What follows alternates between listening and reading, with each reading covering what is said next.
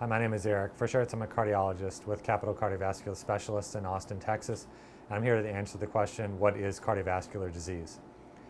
Generally, when people speak of cardiovascular disease, they're talking about blockages in the arteries, both in the heart and in the entire vascular system. Vascular disease, which is plaque buildup in the blood vessels, is generally considered to be what's called a systemic disease, meaning that it affects all systems of the body and not just the heart, which is why cardiovascular medicine has arisen as opposed to cardiology, which would indicate that the disease affects all parts of the body rather than just the heart.